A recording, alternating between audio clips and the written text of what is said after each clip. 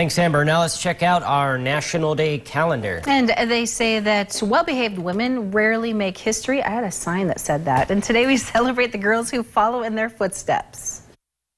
Welcome to March 8th on the National Day calendar. Women like Marie Curie and Rosa Parks not only made history, they changed the world. Today, their footsteps are followed by some younger women who did not wait to grow up before making their mark. Take Alexandra Scott, who was diagnosed with cancer before her first birthday. By the age of 4, Alexandra set up a lemonade stand in her front yard to raise money for childhood cancer research.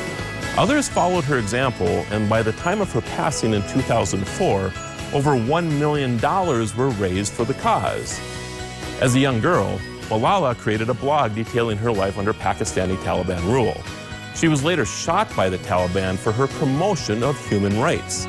This survivor made history at just 15 years of age when she won the Nobel Peace Prize for her activism. On International Women's Day, we celebrate with Malala's wish to let every girl know her voice can change the world. I'm Marlo Anderson with the National Day calendar.